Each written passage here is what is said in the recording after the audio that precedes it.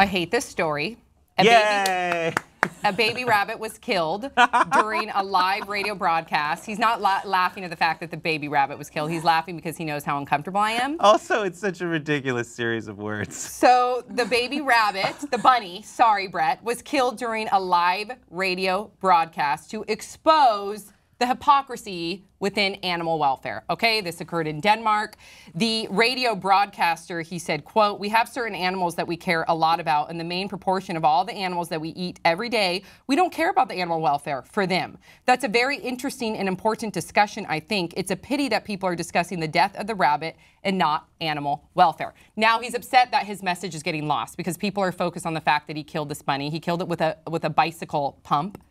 Okay, he hit it on the head and then snapped its neck. Now, he did say that in zoos, when they feed the rabbits to like the lions, they do the same thing, but they are actually experts and they're using certain tools. They're using like a tool to hit the rabbit on the head to make it unconscious, not a bicycle pump that he found lying around in the studio. He did this all live on air. There's a lot of outrage, and his message is lost. It is, but I don't know, maybe it's not according to you guys. I think that this is so upsetting, but we're going to get into it after our 5 words or less. You know what's delicious? Death. Little bunny fucked. F you, f you, f you. F you times a million. F you. Wow. I'm so pissed about this because a baby bunny to be killed like that on air, I get the hypocrisy. I see it all the time. I'm vegan, so I see it. I see people being up in arms about orcas, as they should be because of films like Blackfish, but then they're not up in arms about, you know, how grossly mistreated cows and pigs are when they're just as social, when they're just as loving. I get the hypocrisy. But to kill an animal live on air, to me, is so inhumane. And again, people aren't focusing on how grossly mistreated, let's say, pigs are and cows are, as opposed to if you were to watch like a film like Blackfish, they're talking about what a piece of shit this guy is. So yes, he ate it. I do like the fact that he ate it. Yes, he grew up on a farm, so giving him a little bit of a benefit of the doubt there.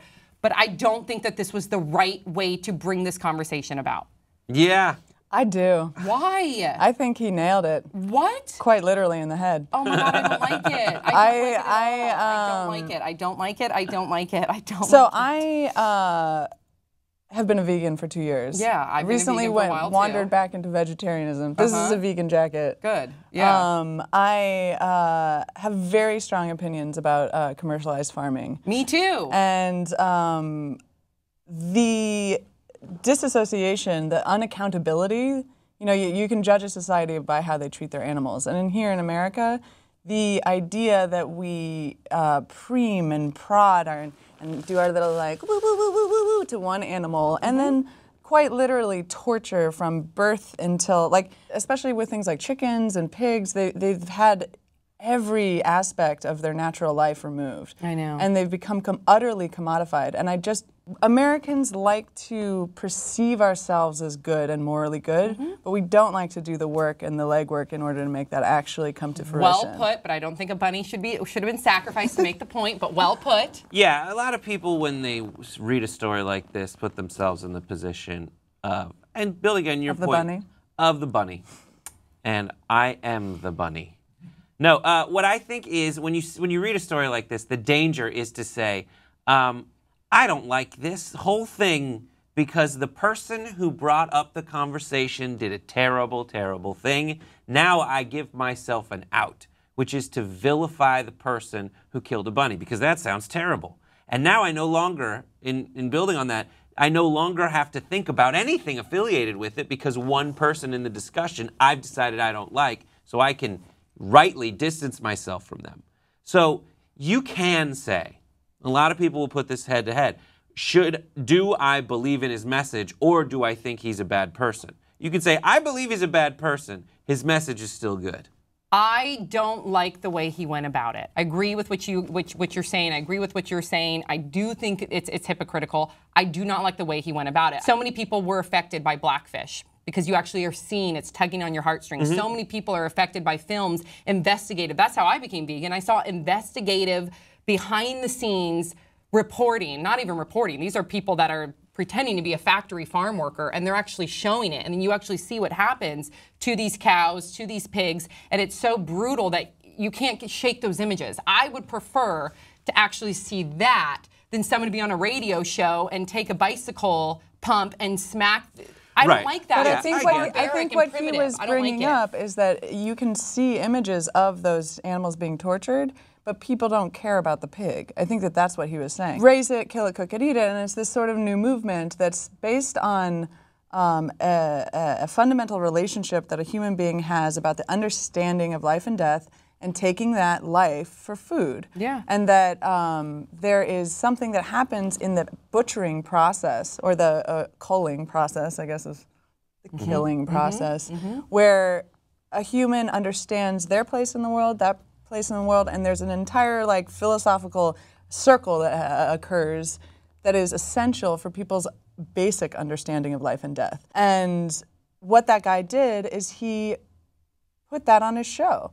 He took that moment, he took that respect for that animal that he said he had, and he had a great appreciation for animals' lives as in this food chain that we have, and he got this animal from a pet store, very cute little rabbit, very fuzzy. Counterproductive to make your point. Very fuzzy, and he captured that moment on radio where a human being acknowledges the life and death of an animal and make your point a different way. I see where you're coming from. So I don't like it. Others, don't like and it. then, well, we then gotta now we're in point. okay, so now let's go for like actual tangible action items that you can do, and if this interests you and you've decided that you want to take apart. First, there's a show that used to actually be on current TV, but was an acquisition from a long time ago, called Kill It, Cook It, Eat It, which is people who either are blatant vegetarians along with the host, or people who like, I love meat, I'll eat it, and then go and they actually have to kill, cook, much and more eat whatever. humane. Much more humane to do it that way than second, there's buy Food from Inc. a factory farm. I agree.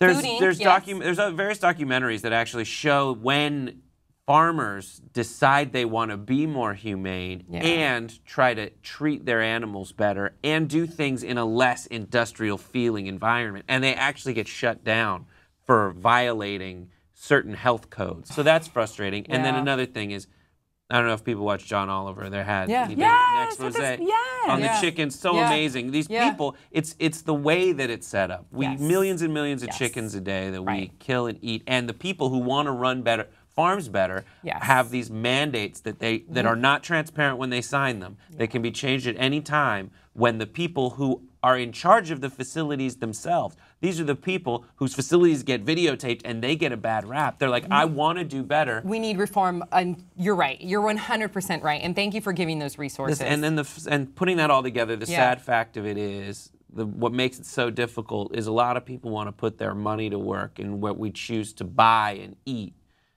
And in Los Angeles specifically, there's been, where we are, there's huge strides have been made by some very amazing chefs to try to make their process more organic and humane, still, killing, cooking, and eating things. Yeah. Some tides are turning. Maybe right now they start with... And hopefully it doesn't take a bird flu to get that tide to turn. Yeah. And hopefully it doesn't take more animals to be sacrificed on radio shows to take that turn. And also, I want to end with the quote in the likes of Paul McCartney said, if slaughterhouses had glass walls, everybody would be vegetarian, because that's how horrific it is in those places. But before we go, I have a kitten that I want to sacrifice. Yeah, let's just bring that. Okay. All right, you guys, again, great topic. Please keep the conversation going. And also, please suggest some resources, too, for other people that have, as Brett did, so we can put some things into action. We love that, and we'll see you guys all next time on Pop Trigger.